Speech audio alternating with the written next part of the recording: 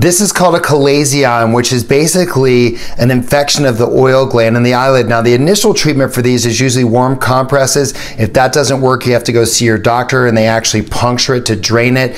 They get in here with a curette to irritate the inside to get some of the capsule out, so it then heals from the inside out. These can get really bad. You've got to be really careful when there's any kind of infection in the orbit around the eye, because it can travel back into some of the big blood vessels that go to the brain. Make sure that you see a professional when you're dealing with these, because they can be very complicated and can go south very fast.